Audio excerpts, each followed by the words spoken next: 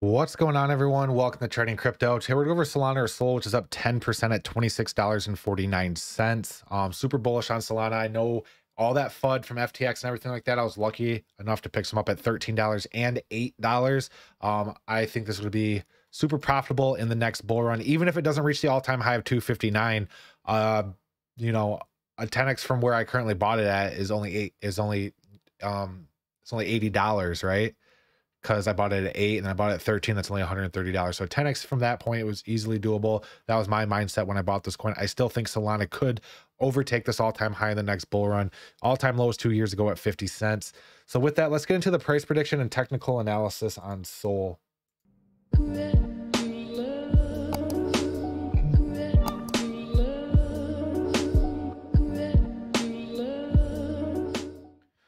Okay, everyone, we're looking at the 1 hour time frame here on Sol, and we are on the cusp of something big. So you can see we do have the step up pattern going on here. You can definitely see we have the step up, and then it makes the step, which is moving sideways, step up, the step sideways, step up, step sideways, step up, step sideways. We have the step up here, and we're stepping sideways, and we're trying to create our next step up right now.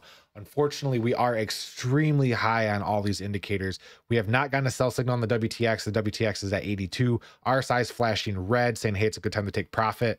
And the MACD is still bullish. So is this going to be a next step up or not? Because usually when the step up pattern ends, then we start seeing a step down pattern, a similar situation, which this was kind of a BART pattern right here.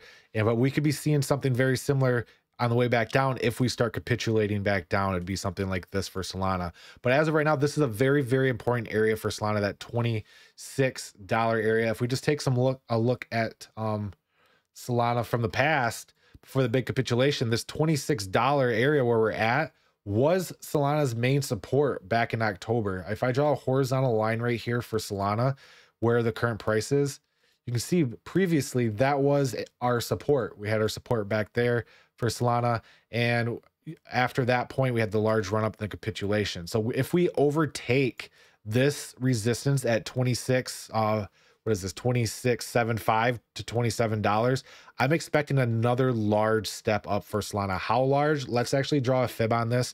We're actually going to draw a large Fibonacci on this and kind of get the general step up pattern going here. So bottom to top, you can see this main area is the 382 as well. So we have a double resistance area on Solana. That's kind of why we got stopped out here on the step up effect, and we're currently trying to overtake it. So indicators are showing massively overbought, but we're not flashing any sell signals. So it's really grinding to get over this resistance area right now.